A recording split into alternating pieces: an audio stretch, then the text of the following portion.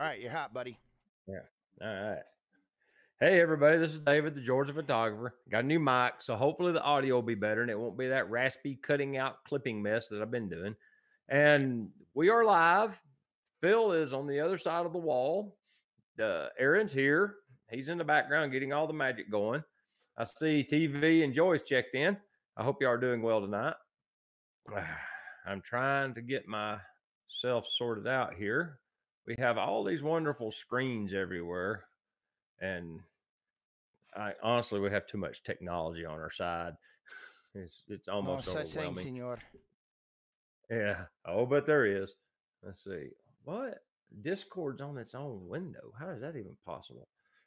Because it's, I guess, exit full screen. There we go.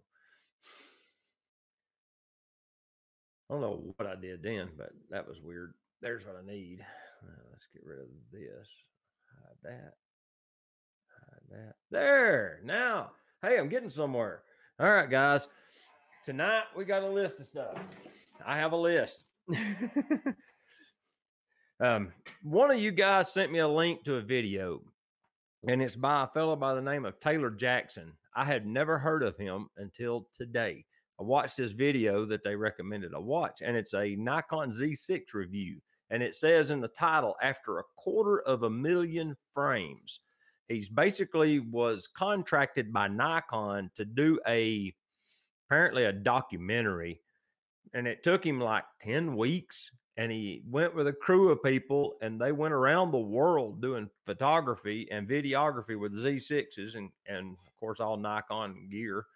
And he basically said with the version 3 software, this is one of the cameras to have now. It's not the machine it was when it launched. Even though physically it's mechanically the same, the software has improved so much, it's a completely different animal now.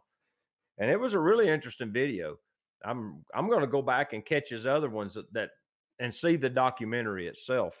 Have y'all ever seen this guy before? Negative. You haven't seen him either? Not. I have not. His name is Taylor Jackson, and it's he's like, I guess he's a Nikon ambassador. There you go with that 5150 stuff again.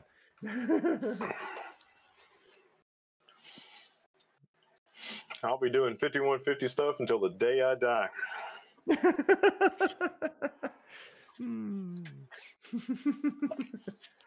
There's Doug, and there's Cuban Rum, and Mike Mitchum. How you guys doing tonight? Phil, what's the beer tonight? Mike's asking. Bud Light.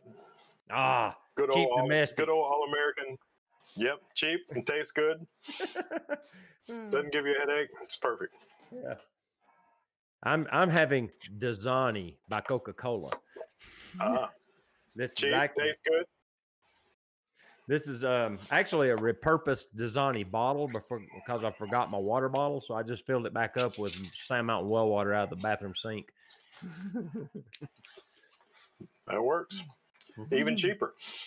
And Bass Angler is here too. Hey, I'm glad to see this. TV, good to see you. I got to admit, we had an unbelievable response to the photo challenge this week. Apparently, everybody was literally sitting on their hands hoping I'd say, use your longest telephoto, because y'all did. Dude, everybody got out and took photos with their super telephoto lens last week. It was incredible. Except what? Oh.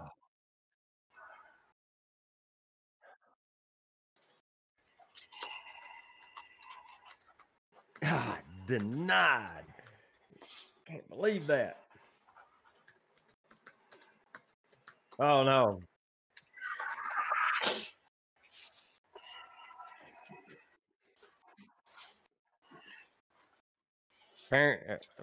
Apparently you and every other photographer in that region, because some of the photos submitted this week were, I think, of that particular team.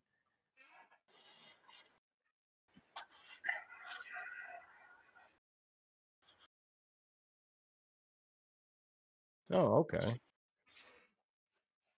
All right, I got that. Nice. So I'm going to go ahead and throw this out there. If you have any questions for any of us three, I'm not sure about the other two, but I'll try my best to answer anything I can. We sometimes get ahead of ourselves or kind of run away with things. And since we've been doing this a while, we tend to get excited and not slow down. And if you're just new to photography, we will not belittle you or berate you because you ask what might be considered a novice question. We will answer your question. So don't think you've got too simple of a question because we're talking about all these exotic terms and things. It's not that big of a deal. So yeah, if you've got a question for us, shoot, I'm more than happy to answer it. All right. I want to just throw that out there because, like I said, we'll get excited and we've been doing this a long time. So we'll start, it just kind of picks up steam and runs with itself. So yeah, if there's something we've said you won't explain, just ask us. Okay. We'll be happy to answer you. I did. It's not by name. It says it might say Teresa on it. I'll have to look. Let me see. It's in there. I just dropped it in Dropbox just a few minutes ago. It's longlensproject.jpg is what it says. Everybody else has a name on it, and I was in a hurry and I didn't put my name on mine. You'll see it's Teresa and okay. And that was with me adding some sharpening. There's a story behind my photo. There's a few people that's got some interest in behind the scenes information that they sent this week. I made notes so I wouldn't forget about it. But let's see. BTS. Yeah.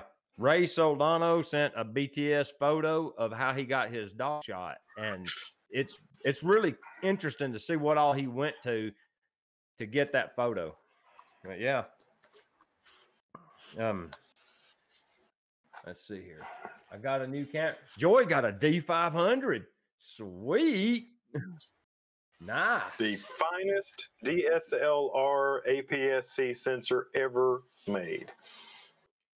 Second only to the XT3. That's not a DSLR. So oh,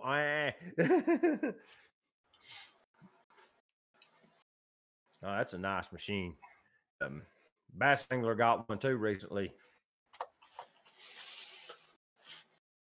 Axe is here. Hey. All right. Oh, okay. You got me drug in.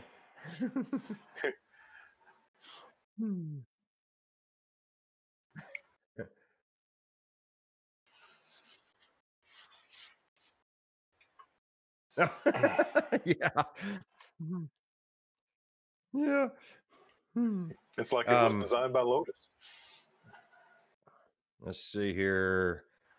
I have an upcoming video that's going to talk about this lens on the Z6. It was requested, and I've been shooting that over the past week. This is my 500 millimeter reflex lens. It's a mirror lens. If you've never used a mirror lens, it is almost an exercise in futility to get sharp photos. I used to it's think, tiny, though. Yeah, it's small. I give them that for getting it compact, but the depth of field is so shallow. Honestly, I don't know how I got sharp photos with the DSLR without focus magnification. It's almost impossible. It really is. I mean, I was struggling even with focus magnification. The slightest movement of the barrel would just shoot past it on focus. It's shallow. But yeah, I'm working on that. I've got a couple other videos. And I got the shop tour done. It's uploaded. It's in the queue. So y'all get a shop tour for long. I did that finally. Well, that'll be cool. Yeah. Yeah. After watching you work on your lens on, what do you call that machine? The lathe. Yeah. After watching you work with the lathe, seeing the rest of the shop sounds pretty interesting. Yeah. I did it after hours, so none of the machinery is actually running, but at least that way I can open the doors and show you the stuff on it without it like getting coolant all over my camera. Let's see here. Joy also upgraded her lens to the Generation 2 Tamron 150 to 600. Dang, what did you not buy this week? Wow. Scott Patterson's here. How you doing, Scott? Thank you for joining us. Your construction of the adapter was well. Thank you. I appreciate that, Mike. That was the lens actually got to be fun. Series. What? I'm sorry, Phil. What'd you say? I just said it was a great series. Sorry, interrupting. Oh, thank you. Go ahead. I appreciate it. That focus ring made the lens, and there's something coming. I got something in the mail to go with that project just the other day. So there's more to come with the Argus lens project, but it's 1 or 2 more videos, and that's all. But what was that? Oh, that's Phil moving something around on the desk. Okay. Phil doesn't have the dog in the room today, so he's making up for the absence of the dog. He's making his own cone of shame. I didn't get my other chair, so now I got the squeaky chair. It creaks when I move. RD, you didn't send your photo. Can I give them your email, Aaron? Yeah, sure. I don't care. All right. I'll put it in the chat then. Here, I can do it, dude. Since okay. I can type it faster than you can. That way.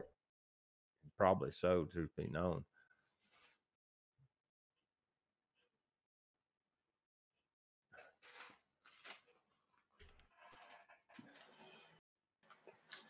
I set my minimum input level lower, which does 2 things. It makes more noise from my end, but it also makes it where I don't cut out as much, I hope.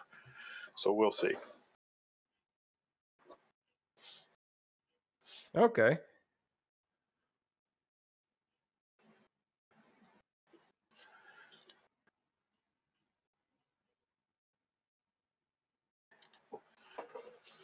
I think Aaron does push to talk. Messages. What do you want me to say? Oh, nothing. I was just saying that I adjust my input level and you do push to talk.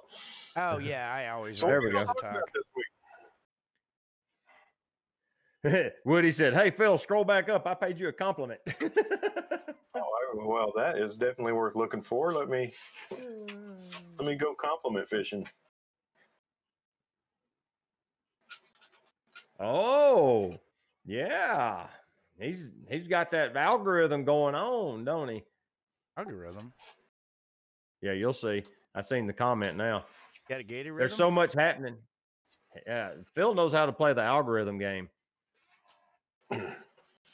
Well, I just put Nikon Z6 as a tag. So, I mean, is that what you're doing? You have to put tags? Oh, man.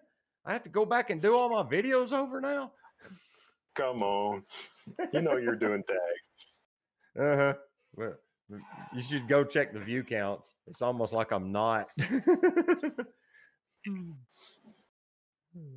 But let's see here. I got that item talked about. Let's see what else is on this list. What's next, boss? Oh, I got while Aaron's getting the photos queued up for this week's project, I got next week's project already figured out. Uh-oh. Oh, no. Are you sitting down? No. Yes. This one's going to be tough. This one's going to be tough. Get an interesting photo with your shortest lens. I'm going to go to the other extreme. That's good. I got a 14 millimeter lens. Right. Yeah. My shortest lens is 20 mil. I don't have anything wider angle than 20 millimeter, but I do have a 20. So I'm going to try and do something interesting with 20 millimeters. Probably break the social distancing rule and get a street photo. Because, you know, if you get close enough with a 20, it looks cool. Maybe I'll set it up on remote and have somebody walk by it. I don't know.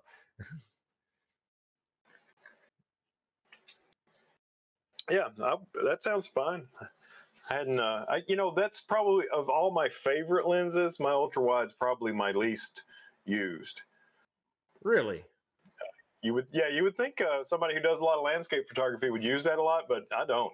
I'm more likely to be at 120 millimeters for a landscape shot than I am at 14. I'll tell you where. Yeah, I noticed that.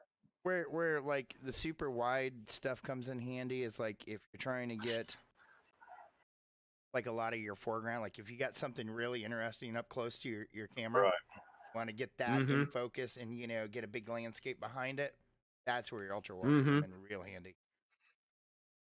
Yeah, me and Aaron was photographing rural churches a lot on our way back from Crossville that day. We just, as we was driving down backcountry roads, we'd see one, we'd pull over and just take a picture of it.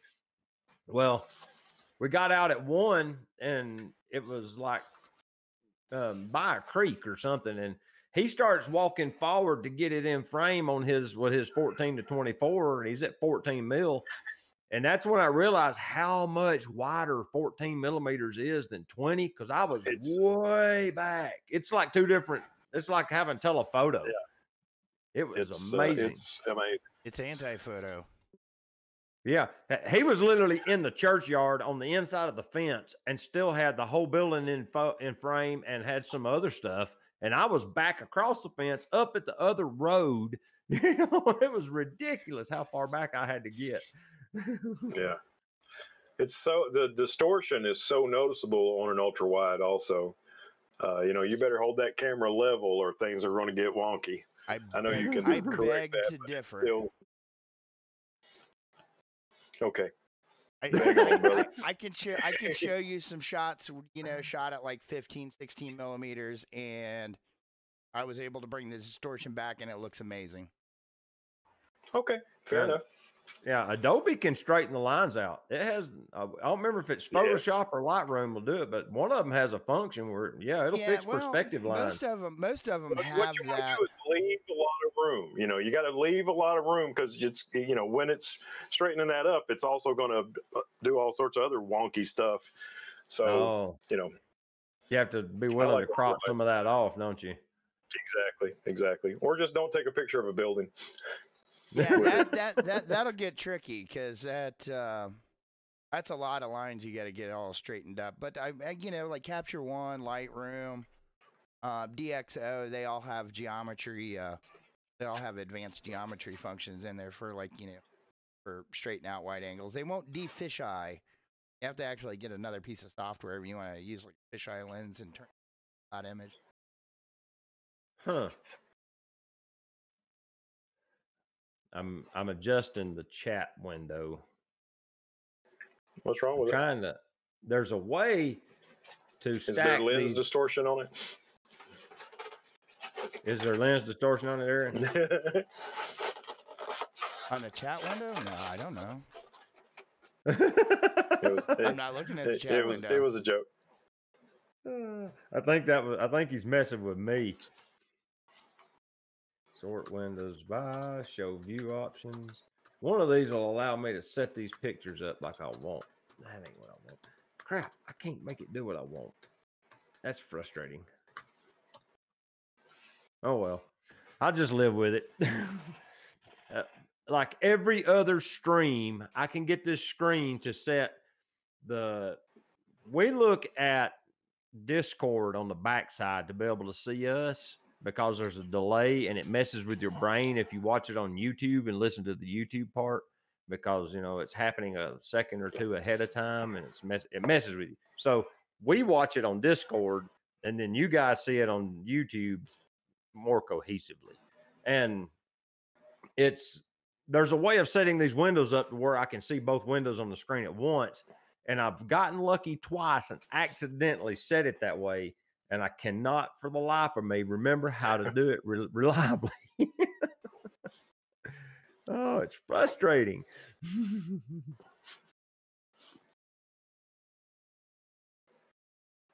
Nope, that's not it.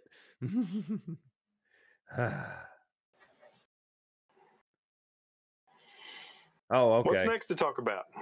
The pictures, whenever Aaron's ready with them. All right, I'm going to load up some pictures. Yeah. Unless you guys have got some news about the photography world that I don't know about this week. Oh, did y'all see some Mark Smith's latest video? I think it's one where he went to like Costa Rica or something.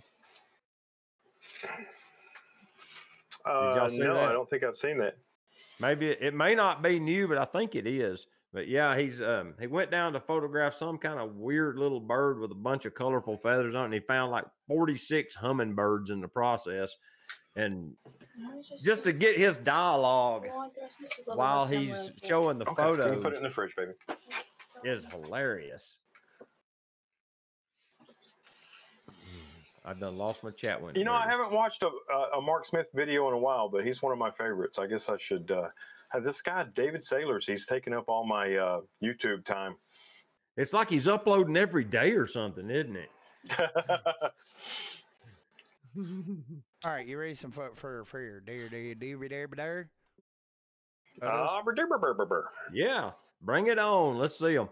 Now, when we do Rays, we need to show the behind the scenes photo with the little puppy so that everybody can see how he got this photo. The photo's incredible. They're all kind of out of order, so we're just going to have to deal with it. Yeah.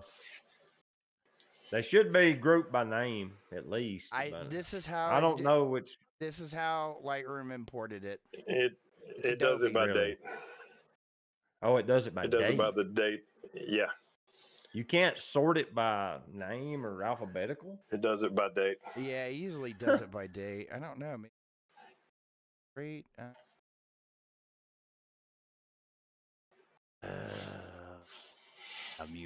So which window is live? The one on the right or the one on the left? The one that says live. The one on the right should be the one that they're saying. Yeah. Yeah, the one that says live. Got it. There, I'll just put a splash screen up so you're not confused. Cool. Doesn't take much. Yeah. What's the name on the file? That's Mike Mitchum, number 3. Nice. Now, one of the guys, Woody sent one of a flower bed. So when you show it, he wanted it retracted and the one of his neighbor inserted because it's a cool shot of his neighbor walking his dog. Wait till you see it.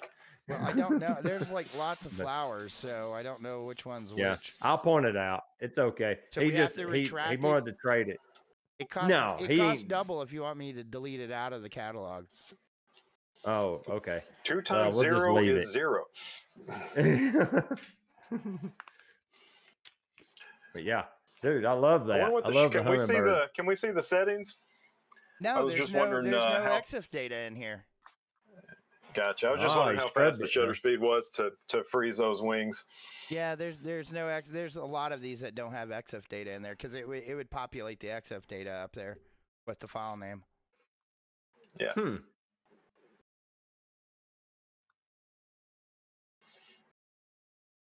It's pretty. It looks like we've got a succession of bass angler up next. Oh yeah, he sent quite a few. Now some of I think he said he didn't have time this week to actually get out and shoot photos, so he drawed on his catalog and sent us some of those. He sent us the greatest hits. But you know, America's most majestic bird. Look at that. Yeah, that's nice. And he's got that is very nice. Nice lens. He knows what he needs to use. What's next? More. Oh, wow. Look at that. That's incredible. I like that. I love the symmetry and the motion that it's implying. Dude, that's cool. Let's see the next one. Very cool. Oh, Juvenile. Wow. That's see there. We were talking about that the other day. That's David. That's what a bald eagle looks like in about its 2nd or 3rd year. Oh, okay. Yeah, it looks a lot like a hawk. Yeah, but that's a bald eagle. Then they start in their 4th year. They start to get a little white on the head and tail, and by the 5th, they're adults. Interesting. 1st year, they're solid brown. Hey, I gotta jump on something. Go ahead and bring Bath Angler's next photo up. But Woody Mallory said, looks like Mark Smith is slowly switching to Sony. In that video, it looks like he's a Sony fanboy. He talks nothing about but the 2 Sony cameras he's shooting with. And yeah, he is. I'd say he's quickly switching to Sony. Slowly quit. He quit. He's pretty much 100%. He jumped on that bandwagon, didn't he? Yeah, he was running a teleconverter and the 400 millimeter Sony lens and an A7R4 and something else. Yeah, he had a whole bunch of high megapixel monsters. He's got a 600 f4, I'm pretty sure, from Sony. Oh, wow. He didn't take it. He was using a 400 with a teleconverter. I think he had a 1.4 teleconverter on it. But the images were exquisite.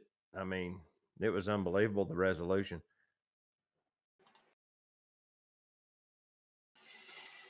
Getting RD stuff today while here. So yeah, that's oh, okay. Yeah, all that's right. why I haven't moved. I'm downloading RDs.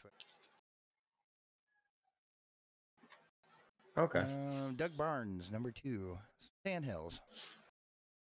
Nice. Or better known down in the south, the Whooping Crane.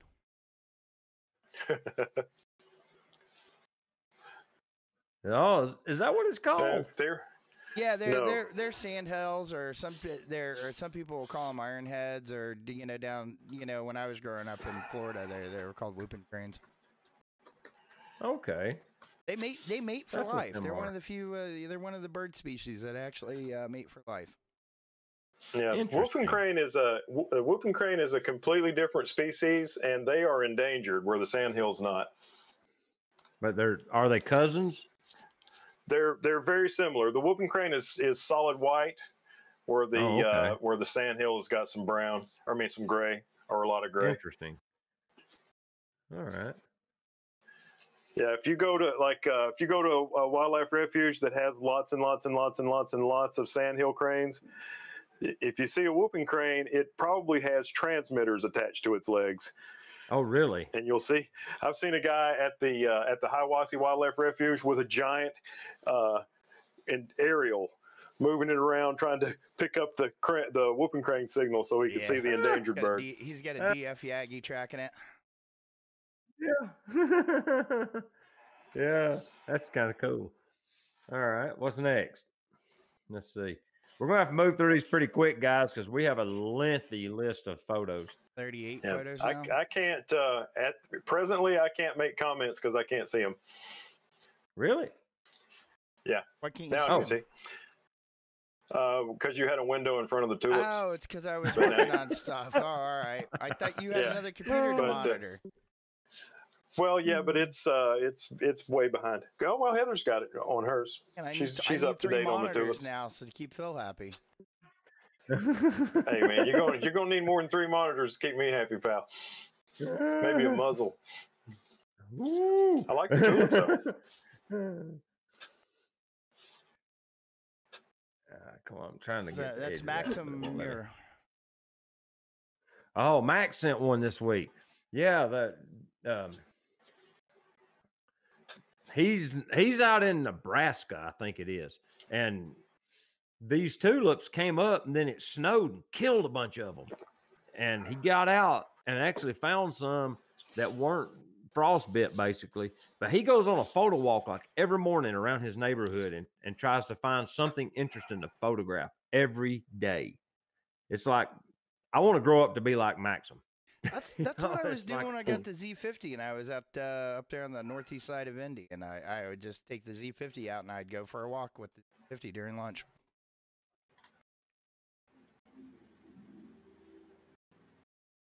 What's next? I love that. Woody.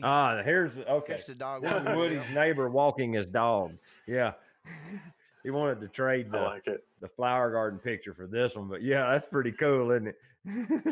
That's real cool. It'd be even cooler if if the John Deere was broken down and the dog was pulling it. Yeah. Yeah. That's good. That's a good one. Let's see what's up. What's next? Okay. This is the he wanted rejected. Well, he said trade it.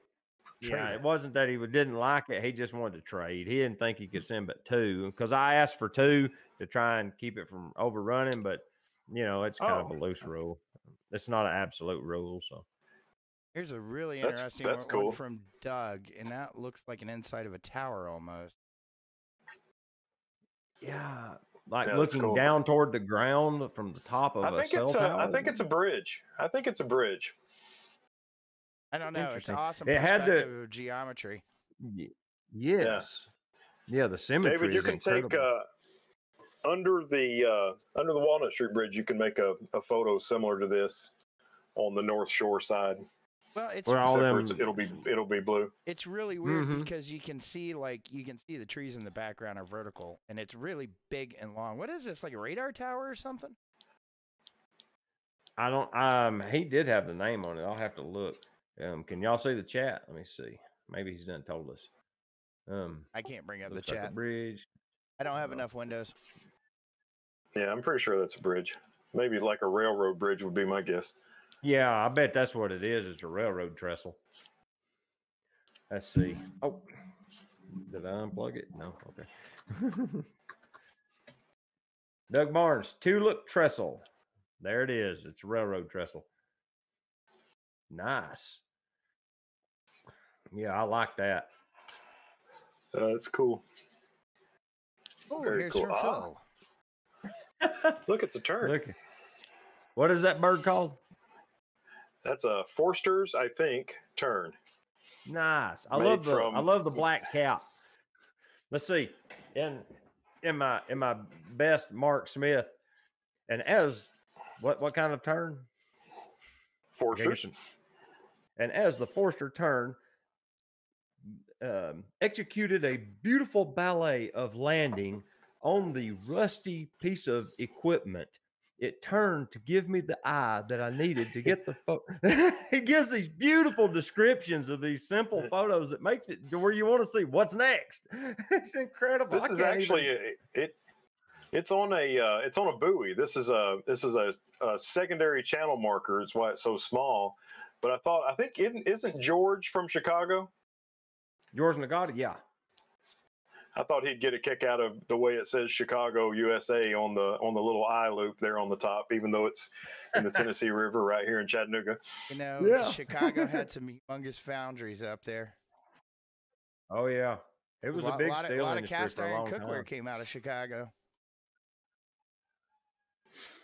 RD says he thinks this is the best photo you've ever printed.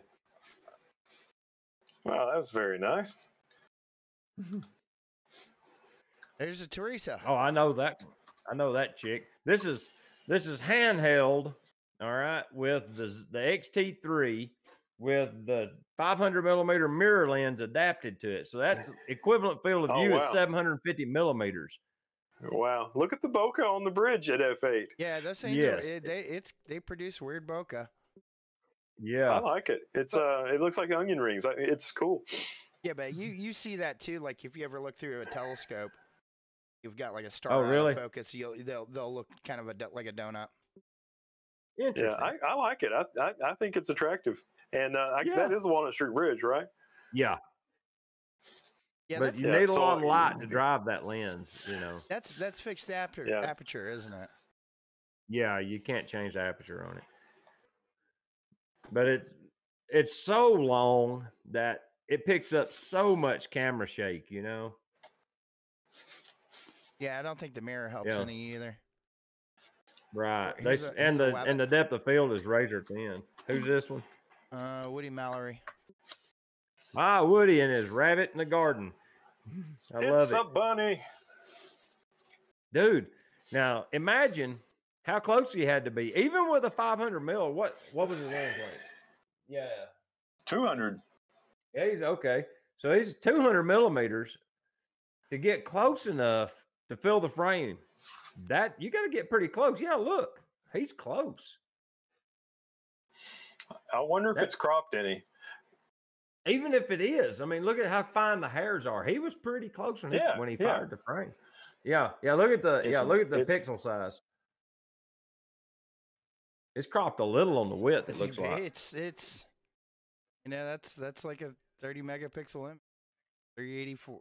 It's pretty 3080 by 239. Yeah, he just trimmed the width a little bit. It being a D7500, it's a 3:2 sensor. So, you know, all the Nikon sensors are 3:2 aspect ratios. He just cleaned the edges up. Man, that's No, a there's lot nothing of wrong at all resolution. with cropping. I was just wondering. Nothing wrong at all with cropping. My image Oh was no, cropped. dude, I do it on the regular. Alex No, It's I Mar. the like this. moon. Axel Mar. This is thank you, Axe, for sending such an awesome That's image. Wow. This is cool. You know, I've seen a million Is it? pictures of the moon, and a lot of times you just put it right in the middle. And but I really like this. It almost looks like a Movie door poster. lock where the moon is the keyhole. It's just cool. The composition of this. I like All it. right, I'm going to read you the email he sent along with his 3 images. This is one of the images, of course. It says, went out this morning and dusted off the old D500 and the 2-500 zoom. He says, every time he goes out, it's like therapy. So glad you called out the challenge. He said, here's his images. He sent one of a limpkin, the moon, and a common moorhen chick. All taken this morning, all handheld shots. So that's handheld. Look how clear it is. That's the beauty of that stabilized lens. What's this? What I can't read it. What's the shutter speed? It's pretty fast. 1/800th of It's a a little- second at 1/800. Man. yeah, at 5.6. Yeah, that's the ISO beauty of the 560. moon. You can use a high shutter speed on the moon. It's a pretty Yeah. bright object. That's a beautiful image. And like you said, I like the positioning. That looks good. Yeah, that's It my looks like favorite a part movie about it. poster, don't it? Mm-hmm. Coming That's soon awesome. to a theater near you. There's an Right, this is- osprey. Tim Cotter. Oh yeah, because you said it done them by date or time. It sorts them weird. It Yeah, did it. 'cause- It done it by Adobe. Yeah. Nobody's like, mix them up, Wildlife shuffle photography 'em. with an XT3. Nice. Yeah, he posts a lot of really cool wildlife stuff on Instagram. And This is a apparently really this nice 100 to photo. 400 lens is legit. Look at that. No kidding. Oh, Seahawk. Oh, so that's the Fujinon lens too. Nice. Yeah. Wow. Oh, here's the next one up by Axel. Yeah. Now, is this the moorhen or is this the other one? The other one, he's got a limpkin and a moorhen. Well, I think the other one is the I chick don't because it know. looks. That's the limpkin because the other one's a much younger creature. You'll see it's the chick. So that's a limpkin. I've never seen one. That's an interesting bird. That's cool. I Yeah, like it that a is. lot. Good And- composition too. The moon beats it. I'm still on the moon, buddy. That's got my vote right now. Let's see the next one. There's the here's chick. That's cute. there's Yeah, look at that. It gets cute points. I think Chelsea Northrop will give it a pick because it's cute. Yeah. God, the one, I one like show the without that. I had to get it in there. It stirs up the comments. And here's- Wow. Yeah. Is that a red-winged blackbird? It looks like it. Let's see. I've never seen one look quite like that before. But I guess that's what it is. Who sent it? Tim? Yeah, Tim. Yeah. That's Yeah, his he's done second picture. This is the crop. Yeah, let's see here. Tim Cotter, couple XT3, 400. He doesn't say what the bird is. I guess it is a red-winged blackbird. I've never seen one look quite like that. The But it's original awesome. image is named image0.jpg, so I don't have it. I'm jumping over to the email to check. Sometimes they tell me a little bit in the description about what's going on. That's why I tried to make notes about it. Nice photo. I like how it looks like it's looking straight at you, but it's technically not, isn't it? It's looking to the side, isn't it? Mm-hmm. All It right. appears to be. Yeah. What's next? Some stuff from TV. Oh, wow! Look at the color. I wonder. That's not a mourning dove, I don't guess. I don't know what kind of dove that is. It's cool. Let's see. I like is that blue around its eye? Here, so I like it. Let's see. Yeah, they he sent 3. 2 of them are of the same bird. I think it's different edits. No, it's one that's tails fanned out, one it's not. Okay. There'll be another one coming. It actually has its tail feathers fanned out. Wait till you see that. There it is. Oh yeah. Look at that. Yeah, that's really cool. Yeah. I don't know what kind of bird that is. It's beautiful. I love how it's got all the color in the leaves too. Definitely not a pigeon. It's a cousin though. It looks like a dove or a pigeon family. TV, if you're watching, let us know. It's looks like a dove of some sort, or maybe a pigeon. You're right. What's next? I like that tail. Well, hello there. Yep, jerg. Oh wow. Ooh, it's a 500 f4 shot. Look at that.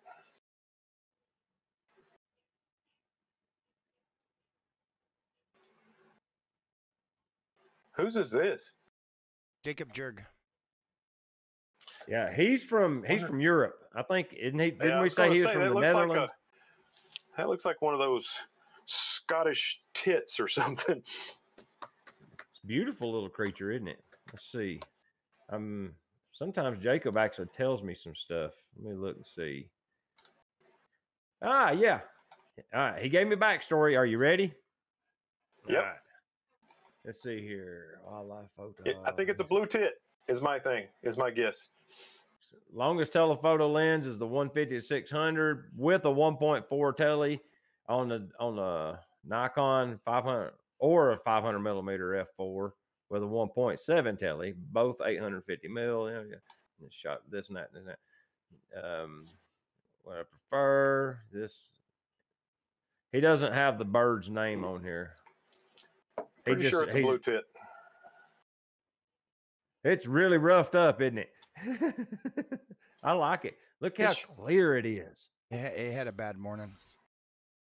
Yeah. Everything's fuzzy except its eyes, which are razor sharp. Beautiful photo, Jacob. Thank you for sharing that with us. Joey says it's a blue tit too. And he says that wildlife and bird photographers can't get enough of these long telephoto lenses. And he said getting subjects closer in frame is the sole reason for these zooms. There's one from Heather. Now, Heather made this on the Bird Studio using a D7100 and the 55-300 or super, super low dollar kit lens that I've had since 2011. And she went out on the back porch and she started working on bird photos, not on this particular shoot, but a couple of days prior. And I went out there and I don't have a blind anymore. So I threw a blanket over her so she'd have some sort of a hide. And then I went to work. Well, when I came inside the house to go to work, I locked the door. So I locked her out of the house. And she was locked out for the whole time she did her shoot, which was a while. Wow. Yeah, look how crisp it is. That's incredible. What is that squeaking noise? I thought that was Dave's chair. Dave, that's Heather's chair. Oh, I could have sworn Dave said he was going to get a new chair. Yeah, that's Heather's chair. My bad. I should lubricate it. Man, look how sharp it is. What kind of bird is this? It's a juvenile, a baby mockingbird. Wow. That we watch being fed all the time by their parents right on our back porch. It's cute. It is cute. It's not cute as a tufted titmouse. Well, no, nothing's as cute as a tufted titmouse. Don't talk crazy. Yard bunny. I think this is Yard TV's bunny. photo, isn't it? Yeah, it's TV's. Yeah, I like it. I like it a bunch. You know what? The only thing I don't like about a yard bunny is we've planted a bunch of tiny trees in our backyard, and 2 of them were hawthorns, and the yard bunnies have eaten them down to the nub. Yeah. All the rest of the trees they're leaving alone, but they wore out those hawthorns. They'll eat your young flowers too. Yeah, this one's by Cute George. picture and well done. This is look how sharp nicely it is. composed. Yeah, nicely composed. Nice and sharp. I like the reflection in the eye. Nice. It's cute. Let's do the next one. This one's George. Maple syrup. Wow. It's Bane incredible. of everybody's gutters right now. Yeah. Man, there's a lot of Is them. that this lens is not sending data to the camera? I wonder if it's a reflector lens like Dave was using. Just judging by the circular bokeh in the background, the donut bokeh. And I bet it is.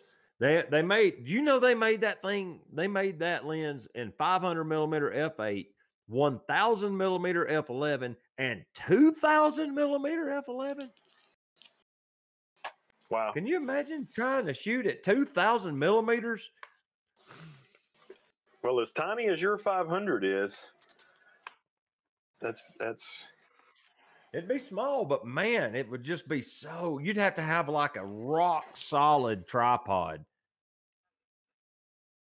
George says it's 500 millimeter mirror lens. Hey. Yeah, it's a beautiful photo. same lens as you, I guess, or similar. Yeah. I cannot, I can get it to focus sharp, kind of close. It's weird. We can get into that later if there's time left in the stream. I'll talk about my events yesterday. I'm making a video about it, but I learned a lot yesterday about that lens, and it was interesting to learn. That's an interesting photo. Cool. You're gonna have to Okay, now this is Ray's, about this. There's Ray's roommate's dog. Yeah. Now, Aaron, what was you saying? Oh, you better get him to talk about it because the BTS is gonna be up next. Yeah. Okay. Well, let me read to you what I don't know that he sent a big description this time, but he did send the BTS photo. Let me see if what he's got on here. No, he just sent the BTS photo this time, but you can see when he does the photo, when he shows you. Now look, what direction is the light coming from on the dog? A bunch. Think about that. Think about that. And where's the dog at on Earth? Think about where is that dog at on, when he took this photo. Now go to the BTS and show them. This is incredible. I actually had to look for the dog. Right. Yeah, He's laid a black Ray piece of cloth. Go ahead. He's got a black piece of cloth on the couch. He's got this huge light up above the dog behind it, but it's shooting off of a reflector in front of the dog across the room. Then he's got a speed light over here on camera left, shooting into to fill in the dark spot on the camera left side of the dog. It's a well thought out shot. And then he had to get the dog to stay. It looks like he's got two speed lights going. Got the YN 968 in, and then he's got a YN 6 RX. Oh, he's got another speed light. I didn't see that. No. That's a receiver. That's the RX. That's the remote for it. Okay. He told me he used 2 LED panels, a flash, and a reflector on the shot. Yeah. It's cool though. Cute little dog too. Yeah. Unless you're trying to sleep on the couch after going out partying, then that dog will drive you bananas. There it is. There, the second panel is laying against the pillow on the couch. There's one up behind it, up in the upper area. One on the couch and then on camera right, and then he's got that speed light on camera left. But it produced an incredible photo. Well done, Ray.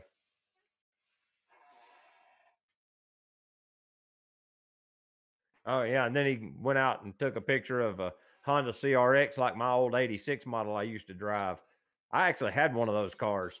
Car drove like a dream until I blew it up. Good cars. So that lens that he's using that's that Sigma 120 to 300 2.8 constant zoom that he has. That's the one he bought from B&H Condition 8 Plus for a really reasonable price for such an amazing lens. Interesting. He does pro soccer photography on the field with that lens and does well. I'd about to say, and gets the shot, doesn't he? Oh, well, it's definitely a jump up over like it's a good range right there. That extra 100 millimeter. 300 millimeters. Yeah, 300 mil at f2.8. That's a lot of light. Nice. That car has 225,000 if I miles. shoot with him, if I shoot with him, I shoot a crop sensor camera with a 70 to 200 to have a similar range, but he's got that range on a D850 with all that resolution. Wow. So it's pretty cool. Oh, that's pretty. Yeah. Ray says he gets 225,000 miles on the clock on that car, and it still gets 45 miles a gallon. That's the beauty of the Honda. If they're well cared for, they'll last virtually forever. I think this is Toronto. He told me. What's the name of on the photo? It's just Jan Van Veen. Okay, Jan. It's actually John. John. Oh. John Van Veen. His email says Jan, so I accidentally put that name on there. Oh no, it's Roger's place is what he's taking a picture of. Yeah. Let me see. He named it on here. I'll find it in a second. But he said that's 20 kilometers away.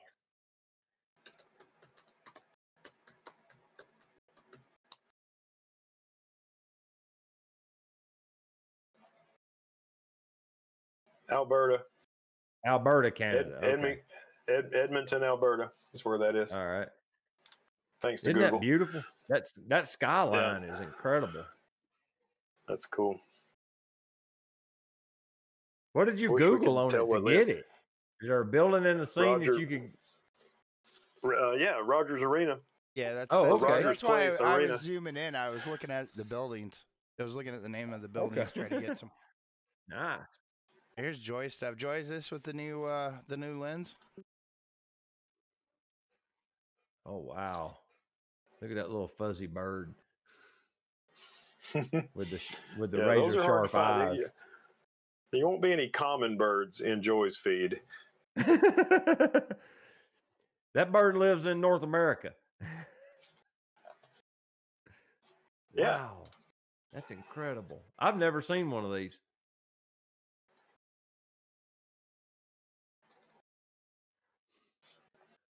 Very cool. Indigo bunting is what Heather said it's called. Interesting. All right. What's the yellow one called? What's the yellow one? Yeah. Let's see. Purdy. It's a purdy bird. It looks like something with a crown, I'm going to guess, because of the way its feathers do on its forehead. That's interesting.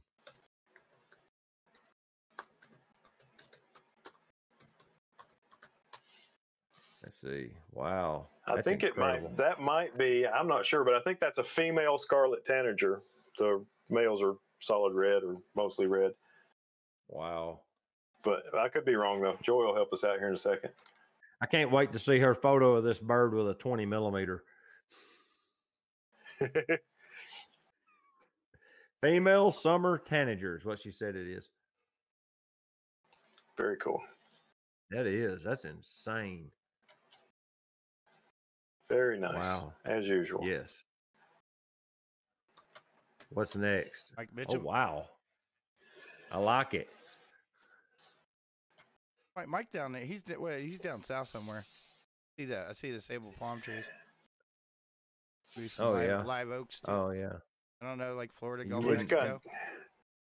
He's got detail in the lighthouse and the moon. Yes, that's a pretty cool photo.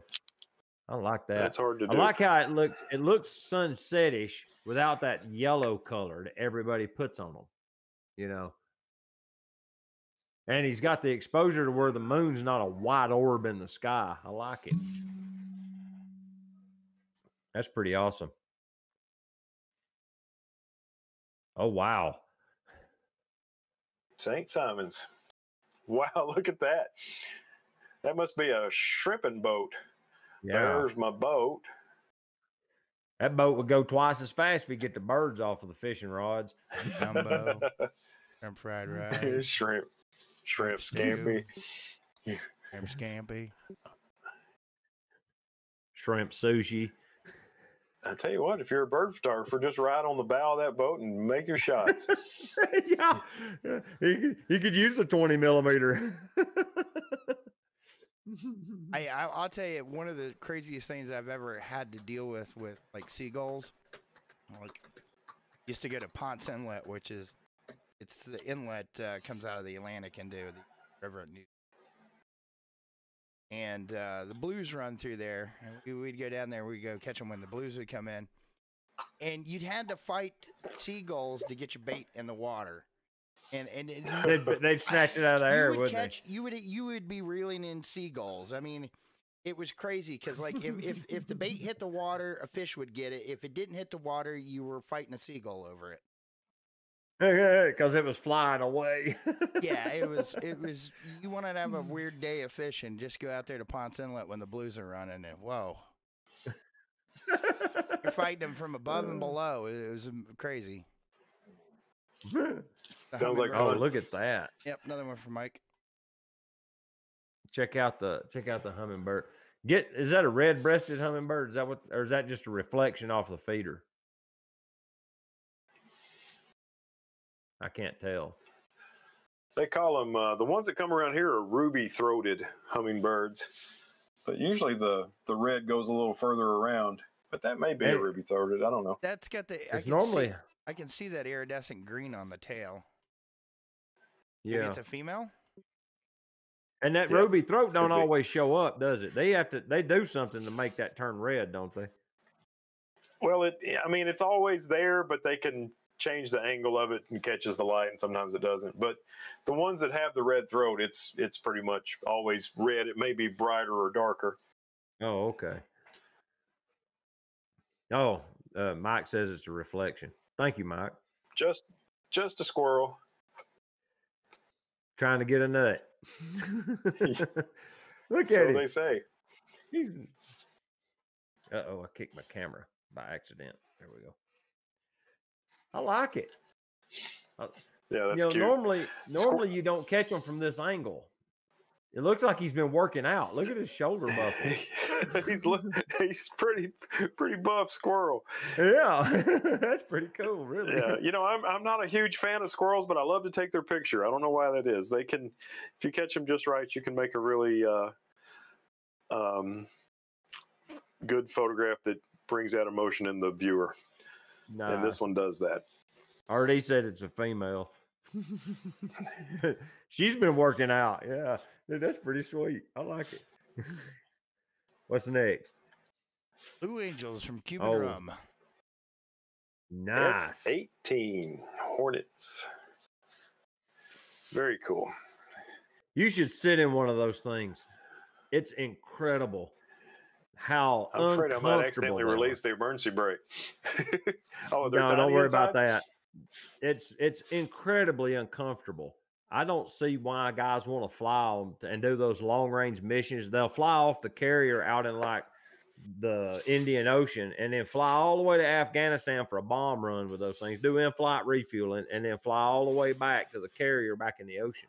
And they'll be gone like 20 hours. My buddy Jason just retired out of there, and he worked avionics on them. And he said they'd be gone, 18, 20 hours easily. And it's just when you sit down in them, it has zero creature comforts. Zero. It's hard angles. You're in a cramped position the whole time. You have to want to do that job. It's incredibly uncomfortable. I do not understand why men would want to do that. After sitting in the cockpit of one, it was not a pleasant experience. And those things are enormous. You see them flying over and you think, oh, they're little bitty planes because they're fighter jets. Only two people sit in them. They're like 40 feet long. They're huge. You going, Joy?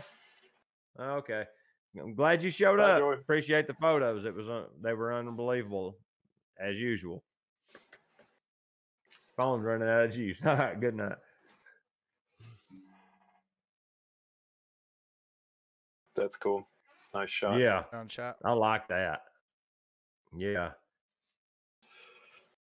You know, seeing fighter jets makes me want to go to that place in England where they do that valley run and the photographers get on top of the mountain and photograph them as they come out of that valley. That'd be cool. You know what I'm talking about? There's a No, place but it over sounds there. cool for sure. Yeah. If you Google search it, you'll see there's like guys standing on the edge of a bluff and there's the belly of a fighter jet right in front of them. And that's not photoshopped. Those fighter jets just shoot up out of that valley all at once at the end of the run. And these guys are standing there with big lenses taking their picture as they come out. It's pretty cool. Whoa, we're back. Is that all of them? That was it. We got through 38 pictures fairly quick. Wow. Well, I want to admit, guys, those photos were incredible. Oh, wait a minute. You could literally. I always do this. Where's yours? I always forget the last one because I didn't import it. It was RD's photo. Oh, yeah. He emailed give it, me a didn't second. he? Let me import RD's photo. Or did I import it? Oh, there it is. Well, I'll switch that's what it's RD. called, yeah. Bass Angler named it. It's called the mock loop. Now, John Van Vieve says you can even wave to the pilots. They're so low. There's Oh, RD's wow, excellent dude. photo of a Baltimore Oriole. Very cool. Very cool. Never even seen one, much less photograph one. You got one Phil don't have. Oh, he's And good. it looks There's like plenty I don't have. That's nice. Is that in a bird feeder? I mean, a bird bath? Kinda Yeah, it looks like a one of bird those, bath. And it looks like one of those clamshells. Yeah. I bet he got that in his front yard. He didn't even have to go way off in the forest and chase it around or anything. Oh, man. You're rubbing it in now. That's awesome. Yeah, you know, the ones that never fly into the VW wetlands. Yeah. All right, I got that. That was it. We're done with those. 38, 39 Very cool. photos. Nice. Well, now, good like job, I said, Ron. yeah, that was nice. I really enjoy those. The photos you guys are bringing are incredible. I wanna put a cap though. 2 photos, because we're actually starting to accumulate them, and I don't want to just run through them. I like having time to banter, and we actually had time. We got on to them a little early. We didn't drag it out getting started tonight, so we actually didn't run out of time. But if you can get your opportunity, get your widest lens and go make a fun photo with it. Something interesting. From the bedroom window, Ron said. If that's where you got to do it, you know, if you can't, if you're still under house arrest rules in your locale and you can't go outside yet, do what you can with what you got. We don't So say is that 2 photos including a behind the scenes? Yes. Or 2 photos BTS plus a behind the scenes? Oh, not everybody shoots a BTS photo. We can add the BTS. Right. You know, not everybody's willing to go to that trouble. I just make a whole video about it and it comes out in a month. It's a lot of work to do, especially to make a YouTube video. It's a lot of work to do BTS work. It really is. To get all that extra footage and then work it in. It actually slows the process down about 4 times slower. Yeah, well, you're carrying a whole completely second camera rig with you when you're making a video while you're doing stills. It's true. You're carrying twice as much crap. Oh, I need 2 tripods. Says we need to make next week more of a challenge. What? What, more of a challenge to view or we need a bigger challenge of, with the lenses? Yeah, let's see what you got. I think it's more difficult to make a compelling photo with an ultra wide lens than it is with a super telephoto. It is. If you get a bird in focus and the light's okay on it, it's probably going to look great. If you can get it in focus, but making something super wide look compelling sometimes can be a little more difficult. You just have to get close. All the Ooh, long greats. exposure with a wide angle. Ooh, more than 2 seconds. Wow. That'll make things easier to be compelling, in my opinion. Yeah, Woody. Woody, But- it's because Aaron's hosting, so he has a really high speed connection, and we're feeding our feeds to him, and he's combining them and then sending it out. That's why his is my smoother than video ours. camera is actually, going directly into the stream. They're coming in through another program and that there on the top. It's just the nature of the internet we deal with. I really like Phil's background image, though.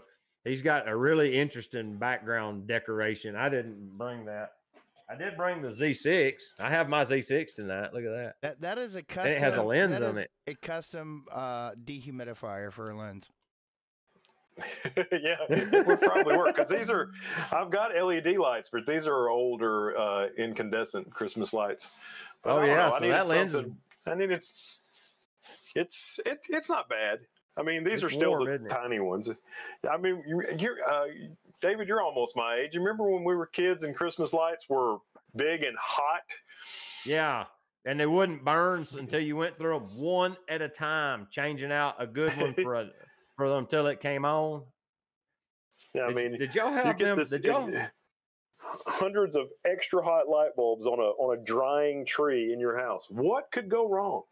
Right. Did y'all ever have them that had what looked like a little?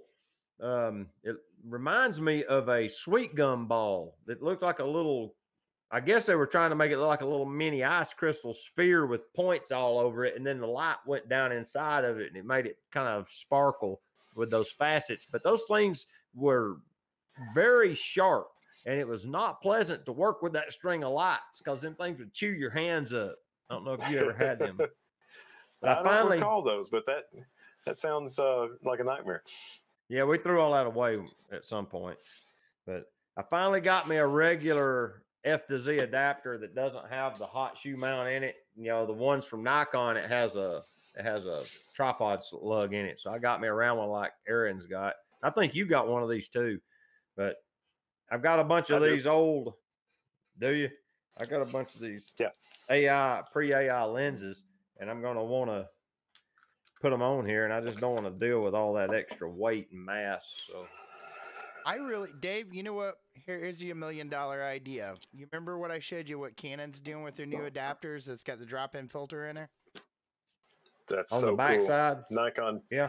FTZ 2.0 needs that and screwdriver autofocus. Oh yeah, but yeah, it needs the screwdriver. It definitely needs that. If you could make those with a drop-in filter, that would be awesome. Because I think the new Canon one has a drop-in CPL filter. But you should be. The CPL part would be kind of difficult. You'd have to put that little gear tooth thing like yours has got on the outside. Yeah, it's got a little thumb wheel on the side of it. But I mean, you think of it, you got an 82 millimeter lens, or got a filter thread on an 82 millimeter lens, and you're back there in the back. I don't know. I just wish I would see more of that type of engine out in the mirrorless stuff. Yeah, you could put a 49 millimeter filter in it. It's 49.149 millimeters on the ID of this particular F to Z adapter. So yeah, you could get it in there. There's room. This is what happens when engineering meets photography. Yeah, because if it goes all the way against this part, then you can get it far enough. You can get it close enough to the back of the lens. We could easily put NDs in there. Getting the CPL in, it's going to be. Yeah, you'd have to add that thumb wheel to be able to adjust it, and then you'd have to blacken it. You'd have to keep the light leak out somehow. Now you got me looking at it. Yeah, well, I mean, hey, you know what? What happens if you dropped a 49 millimeter variable ND in there? Yeah. Oh yeah. Now I got you thinking, didn't I? That's the video rig. Well, see, if you just if you put the CPL in here, then you could put the variable ND on the front of the lens, and it would allow you to have both. Yeah. This is the. See if I can get this in focus. May not be able to. Oh, let me bring you up, Phil. Oh, dang it. Hold on. I forgot to do that. Hold on a second, Phil. They're not, Okay. I'll just bring you in full screen. Give me 1 second. Yeah, I'm just working on getting myself in focus, or what I'm trying to show you in focus. Just sitting here being But this cool. is the. Let me know when we're ready. Oh, I got you. He's working on it. Here you go. Okay. All right. This is the drop-in filter for the 500 f4. Now, you could it comes with a clear one. It's part of the optical equation apparently, and you just take this little knob and twist it, and it drops in. But it's got a gear on the top, and it turns the CPL that sits down inside that monster lens. Interesting. We need to find a sacrificial part for this into Dave. Yeah. I'll just send him this. Here, drop this inside an FTZ. Can you just buy? Can you buy the filter tray as a replacement part? Well, I bought this used for like nearly $200. They're expensive. It's a circular polarizer built into the tray, isn't it? Yes, that's what I'm driving at. That's where the gear is on the outside. You're not actually touching the filter. You're touching the gear, and the gear is touching the filter, which has a gear on it. Yeah. But it definitely works. I can. But that's the design that you would need inside, and that may be what Canon's doing. I'm surely if they've got a filter holder in their adapter, then surely they've got a circular polarizer possibility with it. Any Canon mirrorless shooters on here? Probably. Cuban Rum says Dave can do it. Oh, RD had to go. Just put a bike tube on it. Yeah. Now, I could possibly worm gear it a little easier. You done got me thinking about this. Seriously. This ain't a very complicated system. Nope, there's enough area in betwixt. Yeah, these adapters are very thick aluminum, so they give you plenty of meat to work with. And if we needed to, we could even mill a deck and then bolt on an extra block to add more mass to get it all in there. But I think we got room. Let's see, where would you make the adjustment? You on the bottom? When that filter tray's in the lens, Phil, is it got the adjusting wheel on the top or the bottom? It's on the top, and it has a flange that comes out pretty far around the hole in the lens, and the upper part of the hole in the lens has a rubber gasket all the way around it, and it just lays down on that, and then it has a spring-loaded push down twist, and then the spring holds it in place good and tight, so it's weather sealed. So, Dave, why did you not use the FTZ for these other lenses where you don't need the electronics of the FTZs? You just don't like that base? You mean like this setup right here? Yeah, where you've got a F mount to Z mount adapter that's not the FTZ. What was your purpose of purchasing that instead of using the FTZ? I can answer because when you go. That foot gets in the way. Go ahead. When you put a Arca Swiss plate on the bottom of the camera, you can't mount the lens. It won't go on. You have to take the Arca Swiss off to get it out of the way, and then just because this thing sticks down below the plane of the camera. And I wanted to be able to mount the L bracket that I use on my Z6, which has an Arca Swiss plate on the bottom and the side. It does not interfere with FTZ removal, which is really, really nice. I think it's Sunway Photo. It was only like $49. But the reason I bought a third-party F mount to Z mount adapter is I have a Rokinon 14 2.8, which who knows, I may do this week's challenge with it instead of my expensive Nikon. But and it's got the focus electronics in it. But for whatever reason, it doesn't like to talk to the FTZ. It goes crazy. The exposure goes all over the place. So I said, you know what? It's got an aperture ring on it. I'll just get a dumb F to Z adapter, and now I can adjust the aperture, and it's just like it's a vintage lens, but it works, and the other way didn't. That's interesting. That it just doesn't know. Checking this. I wonder if anybody watching, or I know you haven't, Dave. Aaron, maybe you have bought a vintage Fujinon lens. I finally got a M42, the screw mount adapter for my Z6, and I bought a Fuji 55 1.8 that I'm excited to have it come in. Did you kill something, Dave? Yeah, it's a dadgum little fly buzzing around my head. There is. I'll find this guy. I sent him to Dave. I shared this with Dave before, but like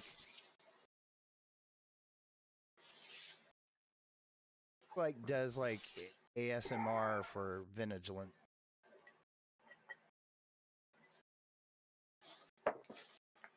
Is it Zenography? Yeah, it's Zenography. I'm actually trying to find the link that they're posted in the channel. Dude, I love listening to his monologue. His videos are awesome. I don't know where he's from. I think he's Canadian, but he does an incredible voiceover monologue when he talks about his lenses. It's awesome. Here, I'll throw his link out in the chat for you. So if you're interested in vintage lens, this is a really good guy to follow, because when he talks about a lens, he talks about it with like some deep passion I've never heard anybody talk about a lens. Yeah, I like that. I like that. I have seen a couple of his videos. Yeah. Good stuff. The bokeh is not the smooth bokeh that you would expect from like a Zeiss Otis lens, but more unrefined and chaotic, where the bokeh balls are pushing and shoving one another out of the way for vying for position in your frame. You know, it's like how does he come up with this? I like it. Yeah, I like his channel. Now the Fujinons are supposed to be good. I haven't tried one yet. I tried to get one, but the guy wouldn't ship it. Really? It was on eBay. I bought it, and he didn't ship it. And I'm like, hey, you haven't shipped it. We ship it. And he never replied. So I got eBay in, and he's like, well, I can refund your money or ship it. And I'm like, ship it. And he still didn't ship it. So eBay just refunded my money on it. I'm just like, I don't know why the guy was having such a hard time getting it out the mail. Interesting. That's weird. Yeah, the location that lens is being shipped from is Phoenix, so I figure it probably won't have any fungus with their not a lot of humidity out there to make fungus grow. Right. Yeah, that's the beauty of them. I'll get that fly in a minute. I've got some stuff. If you pick up a lens that's got some fungus in it, and I've got that ammonium chlorate, which they use it in fish tanks to clean out fungus out of a fish tank. Yeah. So you bring it down to about a 3% solution, distilled water, and it'll clean. As long as the fungus hasn't etched the glass, it'll clean it right out. I'm starting to look at. I've been following a lot of videos and seeing, like, if you got fungus in a lens, there's a good chance that lens is still usable if you can clean it up. Right. Cool. Man, that worked pretty good. Dude, that lens actually works really well. I don't have a memory card in my camera.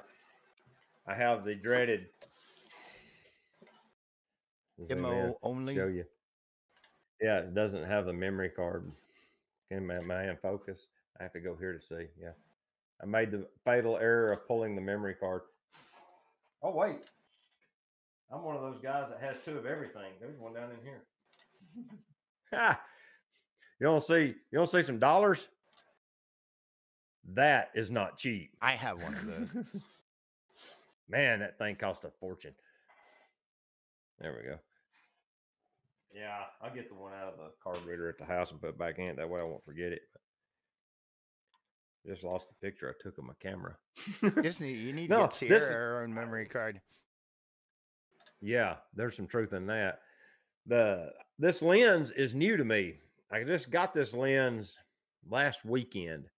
I got 3 Nikon lenses and a teleconverter and a Nikon camera body all at once off of Facebook Marketplace. The guy was wanting to sell his old camera gear. And I went, he lives right down the road. Normally, I have to drive all the way to the other side of the world to find these cameras. And this guy is literally like 2 miles away. And so I went down there and looked at it. The gear. Yeah. Nice equipment, in good shape. Looked like he'd hardly ever used a couple of lenses. He had a 50mm f1.4 on the camera, and it's seen some use. But the other 2 lenses, they look pretty much brand new. So, yeah. But, yeah, reviews to come. I do now currently own 2 50mm f1.4 pre-AI lenses that are 204 serial numbers apart. Let's see here. Let me jump back over. I've got way too so much. I can see the 50mm spectrum. Oh, Ray's got that flint, that memory. Dude, Ray bought the 120 That's what Heather said when I told her I was version. buying a 55. Wow. She said, all your lenses are 50s. Well, if you put like those 50s on, those 50s, like those older 50s, you put them on like the Z50, they really shine on a Z50. Minus you don't have any IBIS, but yeah, that's kind of why I was looking for a 55 or a 58. I thought it'd be, kind of like an 85 on the Z50. I love running that Sears on the that 55 Sears I got on the Z50. It's a perfect combo.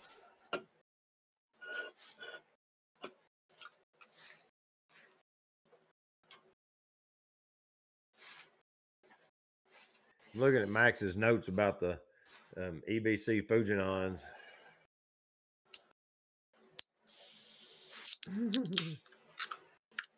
That's an interesting sound. Ray bought the 120 gigabyte version of the XQD card. That wasn't cheap. Yeah. Well, he needs it. He needs it shooting soccer games with a 45 megapixel camera. He definitely needs it. Ooh, yeah.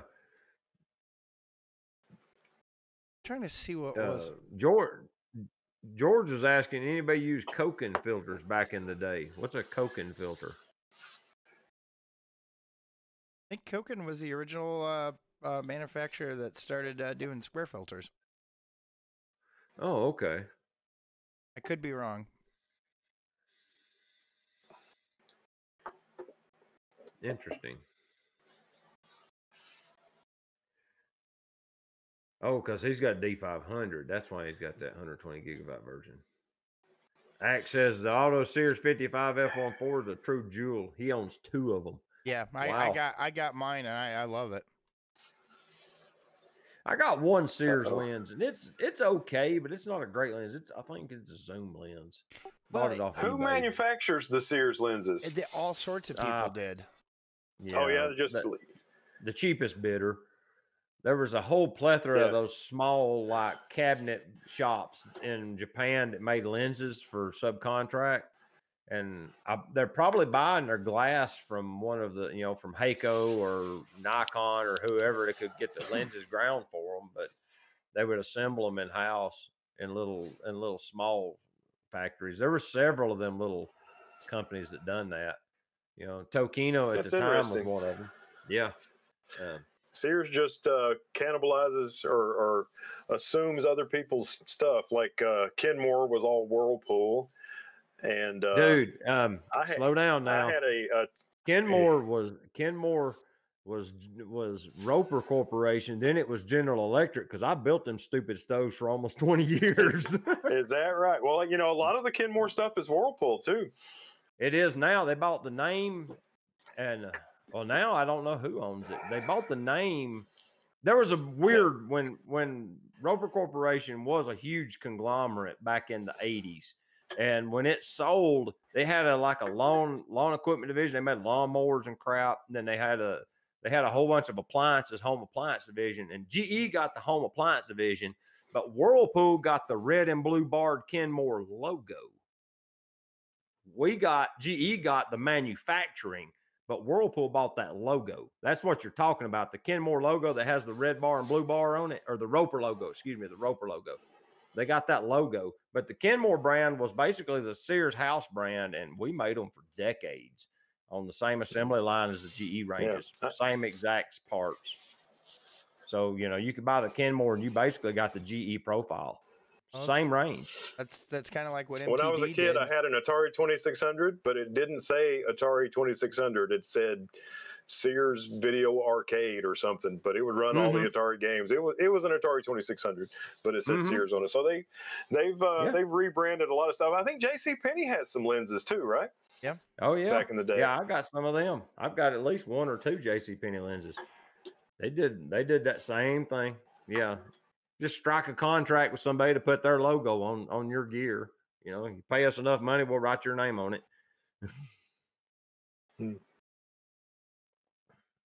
Says Axel Googled it and said the Auto Sears was made by Mamiya.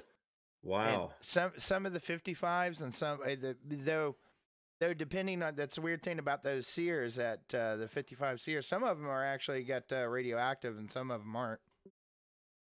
Okay. So that's depending on where they were made, I guess. Well, yeah, it depends on when, I think. But yeah, there's actually 2 variants of the Sears 55. One's radioactive and one's not. I need to really try that UV light trick on a couple of mine, because I've got a couple of them that are starting to yellow. And supposedly you can like put a UV light on them for a few days and it'll burn that yellow out of them somehow. Stick them in a windowsill. Put them in the sun. Yeah, just put them in a windowsill and, you know, let them sit there for a week. It does the same thing. All right. I'll try that. I got one that gets a lot of sunlight.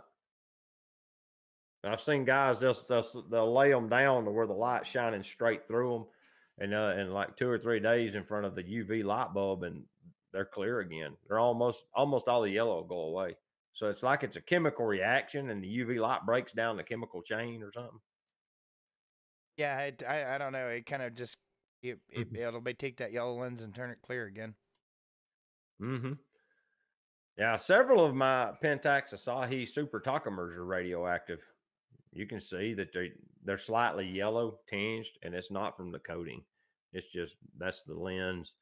But the radiation it puts off is like really low grade. It's not hazardous. I mean, you get more radiation from an X-ray tube, from a microwave oven, standing in front of it while it cooks something. You know, it'll surprise you how much radiation is around you every day, and no one bats an eye. So supposedly somebody said that if you leave those old radioactive lenses on your mirrorless camera, that it'll damage the sensor. But I've left that 55 millimeter f1.8, that Pentax lens on my XT3 for extended periods of time before I was told that it would damage the sensor, and I haven't seen any degradation in the photos. But you know, they say with the DSLRs, the mirror and the mirror mechanism that holds it, that plate that holds the mirror, is dense enough that the radiation particles that those lenses emit won't get to the sensor on a DSLR, because of the mirror plate and the mirror. It'll stop it. But I don't think so. But okay. Yeah.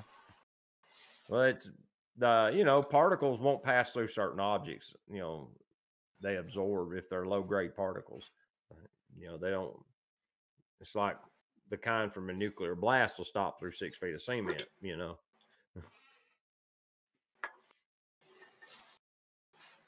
Rabbit hole.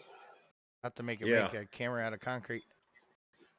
A very, very large pinhole camera. We'll build the new we'll build the new boat anchor. The mirrorless boat anchor, literally.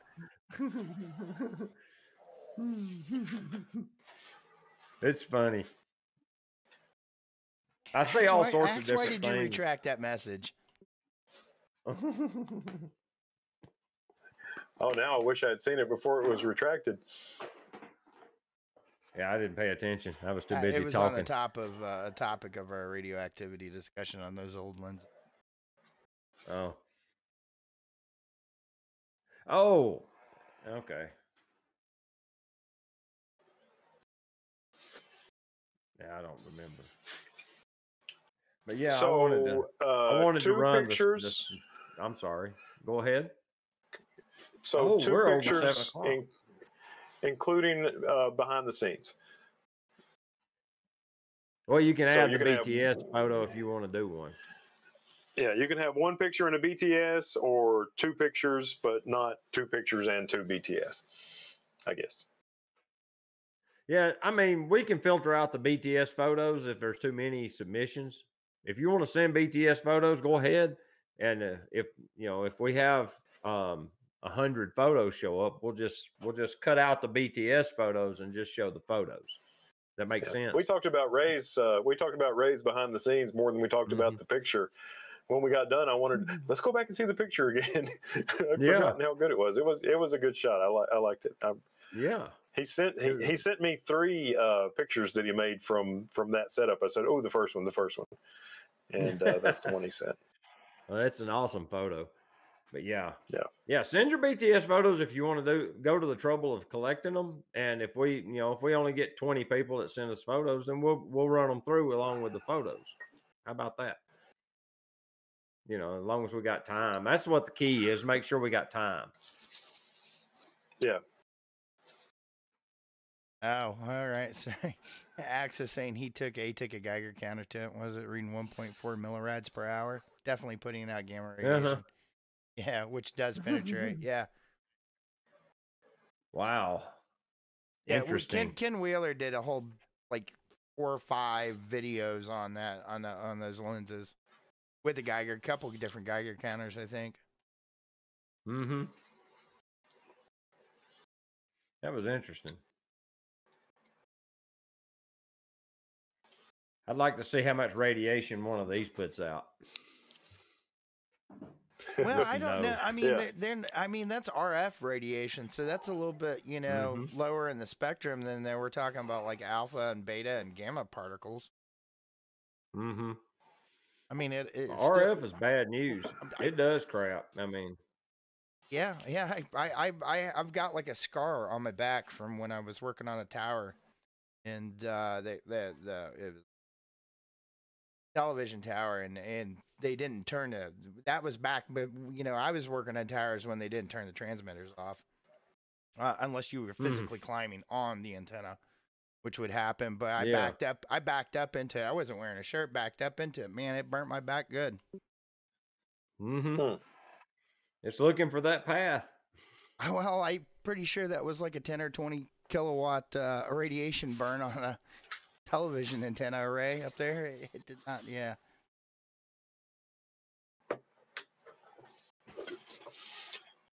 Well, it's 7. It's been a good time. Yes, I appreciate you guys coming along for the ride. 20 millimeter, wide angle lens, like you said, not just 20 mil. That's what I have. But glad everybody showed up and stuck around as long as you did. Appreciate it. Until next time, get your camera out and go make a picture with it. All right. We'll see y'all later. Got go dab. Got go dab.